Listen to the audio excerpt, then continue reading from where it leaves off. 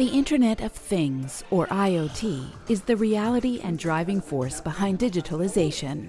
No wonder IoT is a megatrend at CeBIT 2016.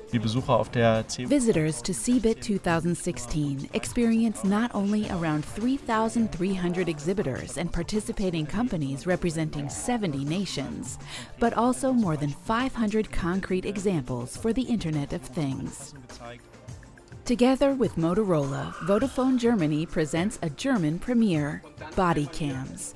Police officers wear them directly on the body, and with the push of a button, an image is transferred in real time from the camera directly to the command center. This data is then automatically stored in evidence databases, in the cloud or on dedicated servers, enabling the authorities to work more effectively and intervene directly into a situation, or utilize and edit the data for long-term use as evidence. Whether in logistics or in agriculture, countless business models are based on the pervasive drone. Visitors to Hall 16 can witness many versatile uses of the growing drone trend.